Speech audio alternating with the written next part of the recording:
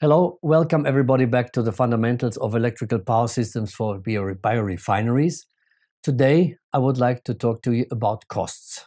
I personally believe into four physical quantities as electrical engineer. The one is the volt, because electric field and volt is necessary for the electrons to move from one place to the other. The second physical quantity to me is the ampere, which is the current. We want to have something flowing. The next is we want to have it sustainable, so the second is important. And if you multiply these three, by the way, you have something that is close to the kilowatt hour, which is the energy. And when we talk about kilowatt hours in electricity business, then the fourth quantity comes up. And the fourth quantity is the euro or the yuan or the dollar. So it's the money. And I think for me, euro is something like a physical quantity. I blink with the eyes. So when electricity is produced, the cost of it is made up of two factors. So one is called the so-called fixed cost, and the other one is the variable cost. Let's take, for example, a coal-fired power plant. So you need, obviously, so and so many tons of coal per hour to produce an output of, say, 50 to 100 or 300 megawatts watt-hours per hour. That is obvious that you have to pay for it. So the more electricity you produce, that means the further we go along the abscissa, the more the cost will increase. But there's also a second factor, that is the so-called fixed cost or capex. Capex means, by the way, capital expenses. The capital expenses, that is the amount of money that you have to pay back to the bank or to the people who gave you the money in order to build the facility that generates electricity. So for example, if you have a loan, over 20 years, you pay something like 5% and more per year back, and that is fixed cost. That is independent if you run the plant or if you do not run the plant, because this is given by the contract when you borrowed the money. So that means the general mathematical expression for this is y is a times x plus b. B is the fixed cost, a is the proportional, the variable costs.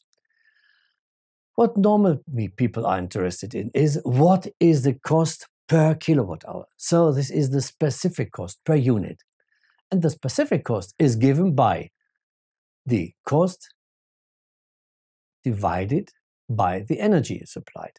So if we divide this formula that we have here, the y divided by x, that is a specific cost, we arrive at something that looks like a hyperbola. The hyperbola goes down very rapidly, but is very high for low turnover, and it has a fixed offset. So the fixed offset, by the way, that is the proportional cost, but on top of that, you have always these variable costs. And the marginal cost is this factor A is the variable cost.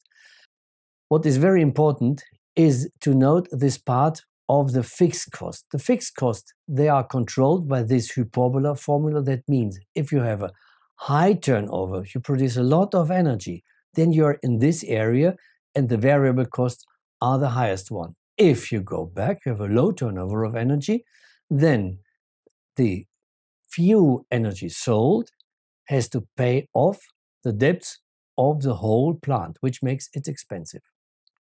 So there are different plants. This is just a principal representation.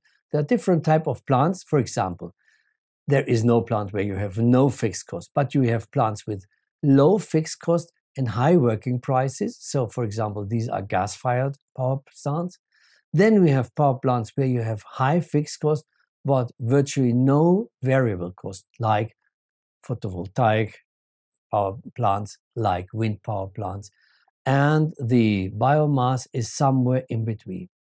And the question is, who is the cheapest at the market is controlled by the amount of energy that you are able to sell. So I have constructed all these that they cross over in one point. And when you're above this magic output figure that is produced in terms of electrical energy per year, then the plant K, let's see here, the plant K is in between. The cheapest one, if you are in excess of this delivered energy, is the one with the highest fixed cost but with no variable cost. But when it comes to low output of energy, then suddenly this turns over the picture turns over, and we have here the highest cost per delivered energy for that power plant that had the highest fixed cost and no variable cost. So this is the paradoxon, that though you have no cost for your fuel, as people call it, you have nevertheless the highest cost per kilowatt hour. So this was a chapter about costs, my 4 physical quantities.